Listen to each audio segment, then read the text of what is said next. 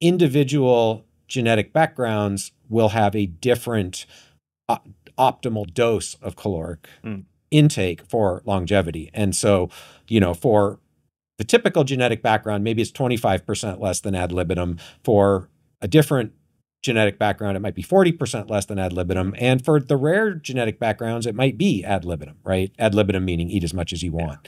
So I think we just don't know whether or not it is the case that some genetic backgrounds are always going to be harmed by any level of caloric restriction. What we do know is that for a given caloric restriction protocol, there will be genotype dependent effects, and some individuals will be harmed, some are likely to benefit, and some will probably see no change in lifespan. Yeah, I want to get your opinion on that, because I remember reading that, like, if you overfeed a chimp or a gorilla, they partition more of it to muscle.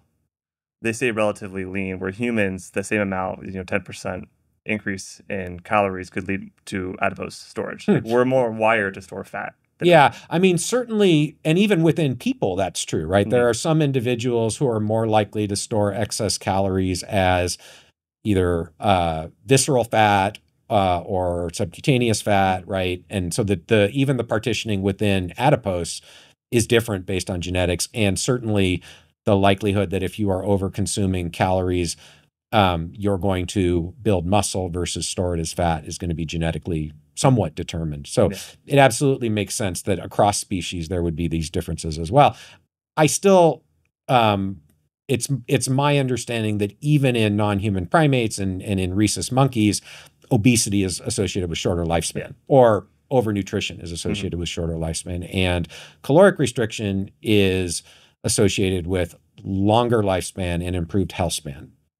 So I don't think it's the case that even if that partitioning is a little bit different, that the effects on longevity are substantially different. All right, good to know. It just goes back to that we have an extraordinary system of trying to figure out, it's hard, truth through these very well-constructed clinical trials. And it's hard because people really want to do something to improve their longevity and health, and I totally understand. But, there's precious little. My own sense is that, I don't take anything, but for whatever that's worth. But when you look at all the data, I think the data for humans about health span is exercise. I mean, and the counteracting data that I think is most impressive in humans is obesity as a type of accelerated aging phenomenon. And you see that at the cellular level. Yeah. I mean, again, I think that's a reasonable sort of high level interpretation, right? That regular exercise certainly improves health span on average in humans and probably lifespan, and obesity accelerates many, many diseases of aging, and I would suggest probably accelerates the biological aging process itself. Now, again, we've sort of touched on this in the past on the podcast, and, question of if you think about exercise and healthy nutrition and sleep and, which is most important for longevity, I think we don't know, right? Again, they're all important. So, so I wouldn't want to, I don't think the take home from this is that exercise is the only thing that matters and you don't have to worry about these other pillars, right? But clearly it is the case that exercise is an important factor that can improve health span for most people. They're all legs to a bar stool. Absolutely. You get rid of one. Yeah. I remember the first time we spoke last year, I mentioned the more I've learned about this field of longevity, the more I'm happy that I went into exercise as a career choice originally. Yeah. I feel like I was drawn into it, and it happened to be the one that's the biggest mover. Yeah.